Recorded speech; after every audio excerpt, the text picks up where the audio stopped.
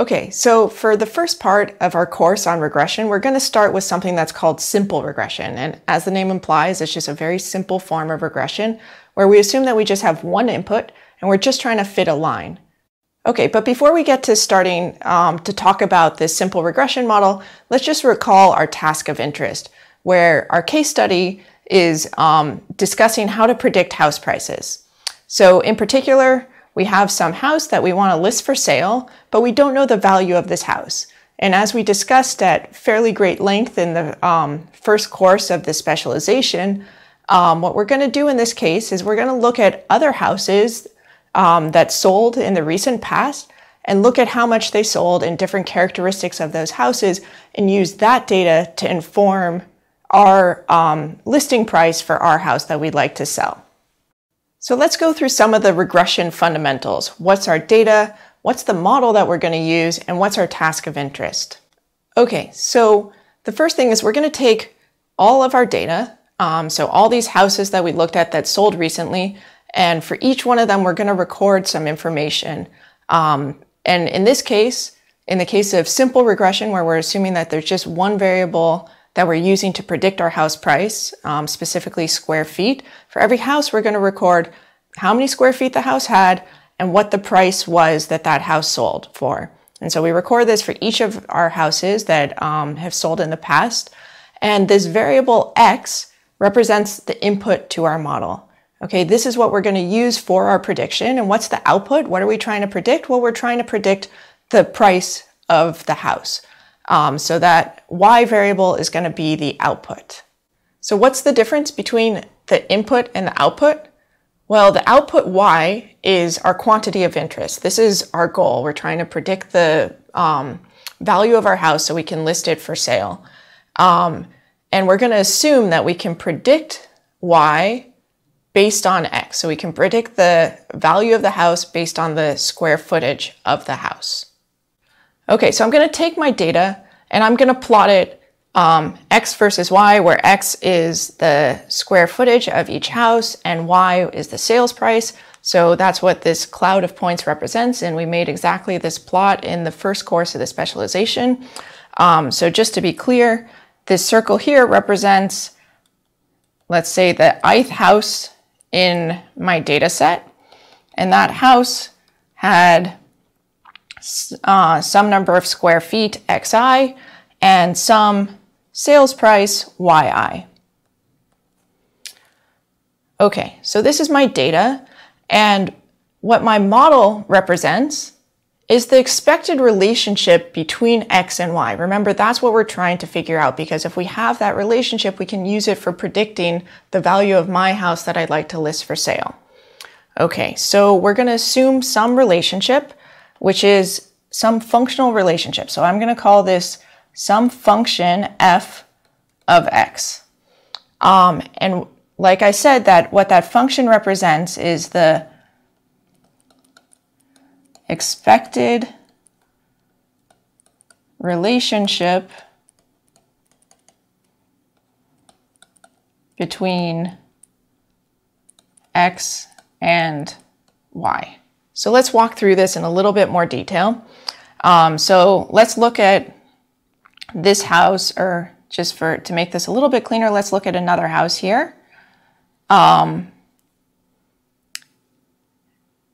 I've reused the letter that I like to use. So I'm going to call this house, I'm going to re-annotate this. I'm going to call this house J.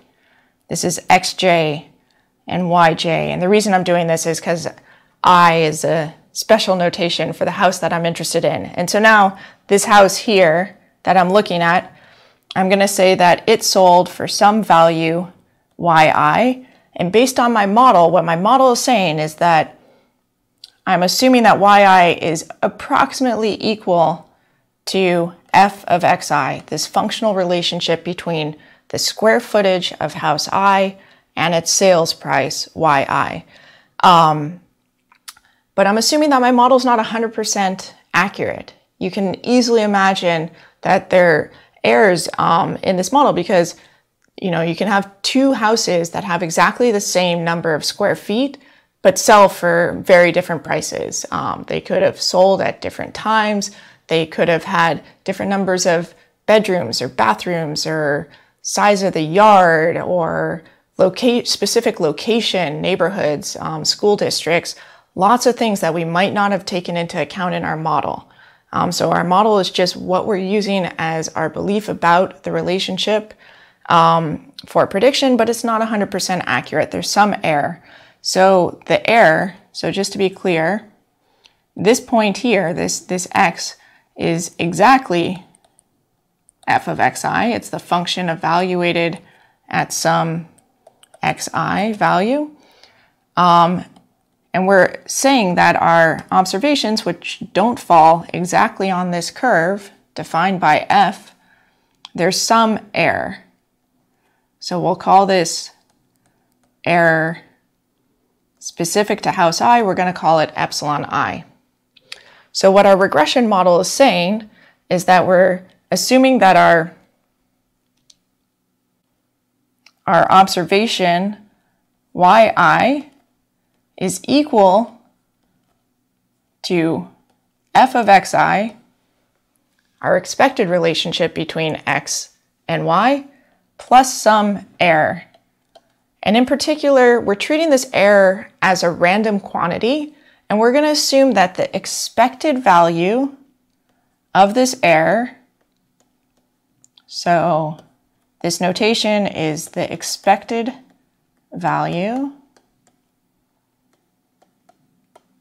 So we're assuming the expected value of this error is equal to 0. And what is expected value?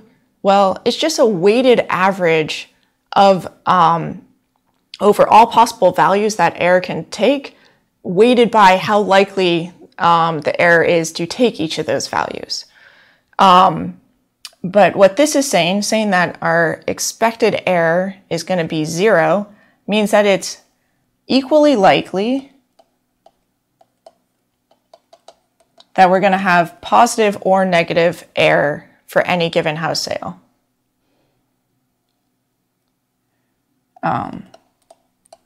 So it's equally likely that our error is positive or negative. And what does this imply? This implies that it's equally likely that our observation, the specific observation that we get, is above or below this functional relationship defined by f. So yi is equally likely to be above or below f of xi. Okay. So I want to be clear that this is the model that we're using. This is how we're assuming the world works. And there's this very famous quote by George Box that says, essentially all models are wrong, but some are useful. So what this means is no model is going to be exactly how the world works. It's not going to exactly predict how houses sell just based on square feet, or even if you incorporated other things as well. There are always different idiosyncrasies in how the world works. But models are going to represent some useful abstraction of the relationship between, for example, square foot and price that is useful for a task such as prediction. Okay, so I want to make it very clear that everything I wrote on the last line is just our belief about how the world is going to work, or maybe it's not even our belief, maybe it's just something that we're going to use because it's useful, as George Box said, or it can be useful. And we're going to talk a lot about how we assess how useful things are in this course, but we're going to hold off on that conversation for now. Okay, so the first regression task that we have is we have to figure out what model are we going to use. Are we going to assume that there's just a constant relationship between square footage and price? That means regardless of the size of the house, we're expecting every house to sell for the same amount. Well, that's probably not a great model. Are we going to assume that there's some linear relationship? So as I increase square footage, my price increases at the same rate as I'm increasing square footage. Or am I going to assume that there's some quadratic fit or some higher order polynomial fit, or the list of models I can consider is very long, and that's what this course is partially going to be about, is exploring different options that we have for models of our data. Okay, so one task is, out of the space of all these models that we might consider, which is the one that we should use for a given data set and task that we have. Okay, but now let's assume that we have selected the model we're going to use. In this case, here we're assuming that we're going to use just a quadratic fit. So assume model f of x is a quadratic function.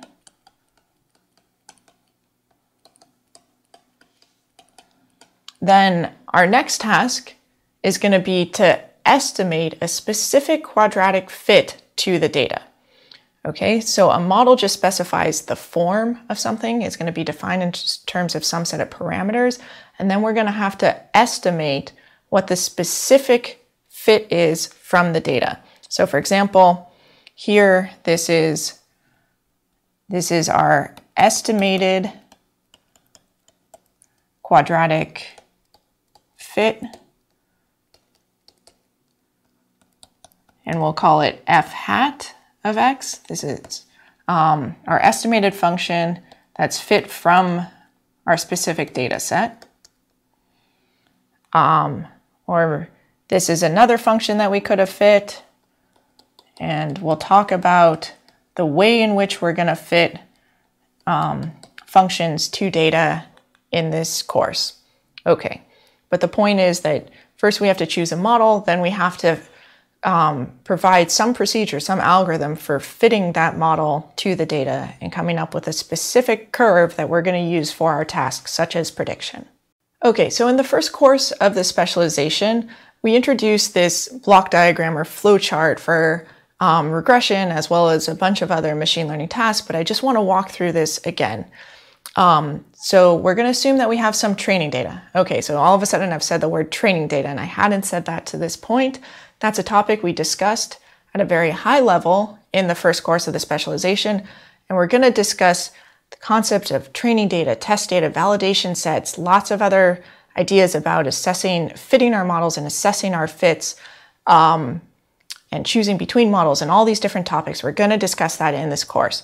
But for right now, if you don't know what it means to have training data, go back to the first course of the specialization, watch that video, or look it up online. For now, I'm going to assume that you know that we have some training data and we're using our training data to fit our a specific model. Okay, and for the rest of this module, that's going to suffice. We're only looking at training data, and all the other discussion about validation sets, test sets, and everything like this, choosing between models, assessing the fit of the models, that's going to come later in this course. Okay, so when I talk about data in the rest of this module, I'm assuming we're talking about just our training data set, that we've already done some split and we have our training data. Okay, I think I've said enough on that. So we have our training data, and in this case, that's going to be some table of house ID, house square feet, and then the house sales price. And we have this big table of all of these quantities. And then what we're going to do is extract some features. So maybe actually at this point, instead of specifically saying house square feet, I can just say that there's some set of house attributes. We might have things in addition to 2 square feet. And so one step we're going to have to do is figure out what input we're going to use for our regression model. We're going to talk about more general features later in the course, but for now we're just assuming a simple setup where we're going to choose one of our house attributes, call that the input to this regression model, and work from there. So we've talked about using square feet as our selected input. And then we're going to use our machine learning model, which is regression, to predict our house sales prices. So y hat represents our predicted house sales price. And how are we predicting it? Well, based on some estimated line or curve. So this is our f hat is our estimated function that's fit from our data set, or specifically our training data set. And how are we going to determine f hat? How are we going to estimate this function? Well, first we're going to need to describe some quality metric that says, I should describe what y is. I already mentioned this earlier, but let's write it down explicitly. This is the sales price, the actual sales price of our houses. We're going to compare the actual sales price to our predicted sales price using any given f hat. We're going to say, how well did we do? And that's what the quality metric is. So there's going to be some error in our predicted values.